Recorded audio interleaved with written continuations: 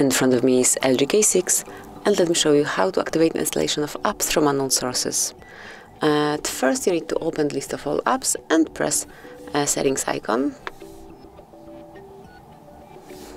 Then scroll down, locate and open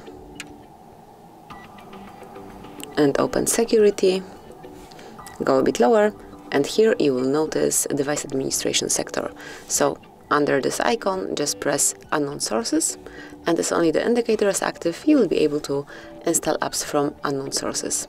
And whenever you'd like to switch this option off, just click on the switcher again, and when it is not active you will not be able to install via unknown sources.